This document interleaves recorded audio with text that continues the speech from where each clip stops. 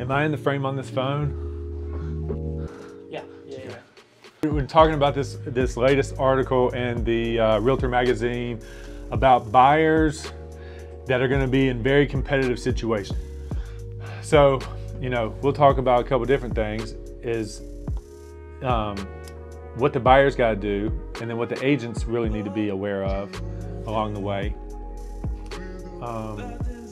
The article said, we have a lack of inventory. That's true. But here's the thing: if you're working with the right agents and your agent's a full-time agent, you're going to have a competitive advantage. The full-time agent, the one that's got experience, or the one that's learning and growing at an exponential rate, because I'll tell you, there's some new agents that are after it. So as long as you're in this full-time and you start looking at strategies around serving your client, number one thing that you really need to be educated on is that the listing price is almost irrelevant. Okay, you're going to go into the house, you're going to evaluate that house to say, how valuable is it to you and what's it worth to you? So if a home has a price of $189,000 and you know that 10 people are lined up to see it that day, obviously it's probably going to go over $185,000 or whatever the number is. It's going to go over that because it's a high demand product. So really, you got to forget what they've even offered it to you at, and then you've got to go in there with an understanding of what you're going to pay for it, what you would be willing to pay for it, and make your absolute best offer. Okay, there's very limited inventory in every sector, except for maybe the highest end homes, and then maybe that's where the only buyer opportunity, the really good buyer opportunities are, is if you're at the upper end of everything.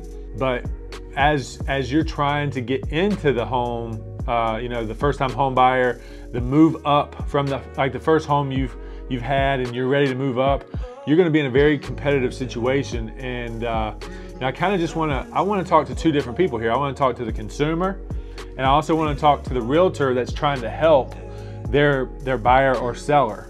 Well, obviously the seller, it's going to be easy. Your job is going to be easy as the listing agent right now. Where you have to be focused is how you're going to handle the buying sides of the transactions. Okay, so you need strategies. You need very high awareness around the market, so you get your people first in line, and the strategies to kind of get them the winning bid, right? So you're going to start seeing homes trickle on at a certain price. If you don't know what an escalation clause is, you need to get familiar with an escalation clause.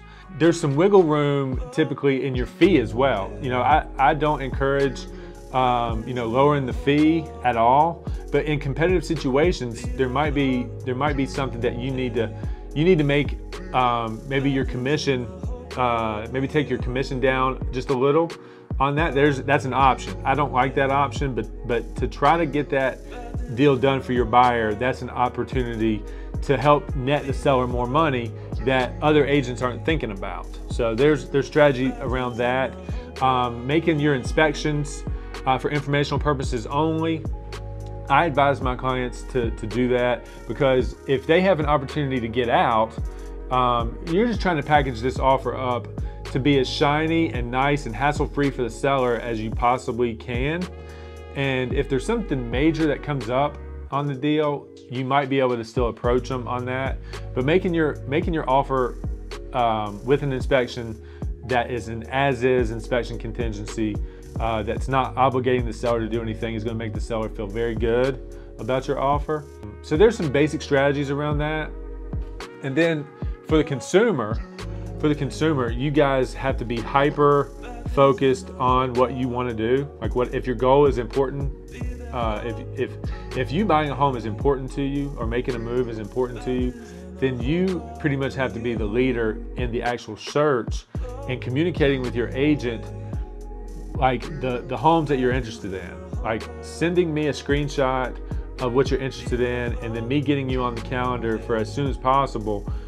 Just like the latest iPhone. Like, you've got to be first in line so it doesn't sell out. Southwest Virginia, you know, in this area, the New River Valley hasn't seen any real decline in my numbers. Like the numbers that I talk with my fellow realtors, you know, like we're not seeing any real impact other than we have a lack of inventory. You know, all of our pipelines are full. You know, like right now, I've got a pipeline full of about $2 million worth of buyers. And out of those buyers, I've got over $1 million of people that will sell a home to get to their next home. So, you know, definitely remind me in the future, like if I'm gonna film with that, then I need to cut the phone app off of that. So, you know, pretty much to sum it up, I would say who you work with matters, and making sure that they understand the situation, and that you have expectations of them, and that if they're not meeting those expectations, you need to go find somebody that will. That's my best advice. I've booked a bunch of buyer clients that have gotten like 2 3/4 interest rate, and that makes a lot of things affordable. You know, that purchasing power that you get versus, like, you know, even 24 months ago they were at 4%. You know, for the same home, your price difference is tremendous. I don't know exactly, but I would say a rate drop like that is probably going to save you over $100 a month.